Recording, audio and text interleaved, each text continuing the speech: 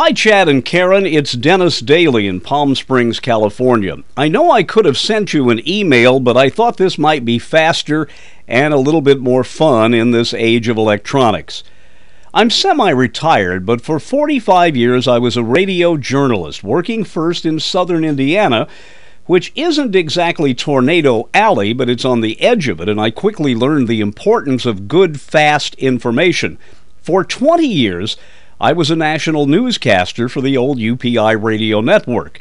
During the 80s and 90s, I was on one of the boards of the National Weather Association. I even wrote that group's slogan, Bringing Weather Down to Earth, because I wanted to emphasize the importance of education when it comes to weather and meteorology.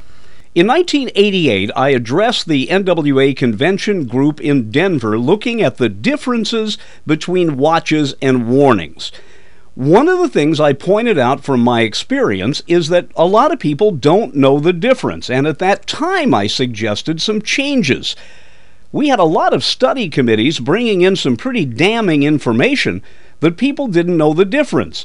One major study was conducted in the Carbondale, Illinois area. The woman who did that study found that nearly half of those people who lived in mobile homes thought that a thunderstorm warning was inferior to a tornado watch. Now, the National Weather Service made a lot of hay about the money it had spent trying to justify the continuance of the words watch and warning. But here's the problem. In the very old days, they used that gibberish about 50 miles along and 20 miles either side of a line from a point 15 miles. You remember that. Now they'll say the National Weather Service has issued a tornado warning for yada, yada, yada. A tornado has been sighted. Well, the problem is they never went to journalism school, because the first line of that warning should be, a tornado has been sighted 20 miles north of Conyers, Georgia, moving east. Therefore, the National Weather Service has issued a tornado warning for the area. Well, if they're not going to change that, here's what I'm suggesting, and I'd like to hear your comments and have somebody as reputable as you are talk about it. If they won't change watch and warning, add a word.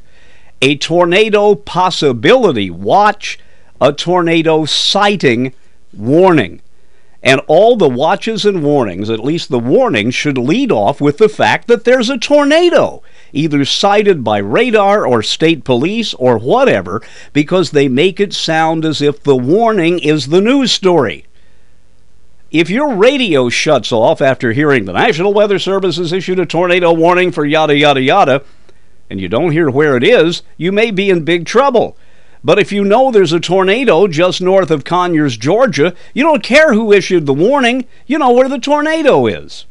Anyway, I would welcome your input on this. 1988 was a long time ago, and I guess it took this long for me to get mad about it again. Thanks a lot, and keep up the good work.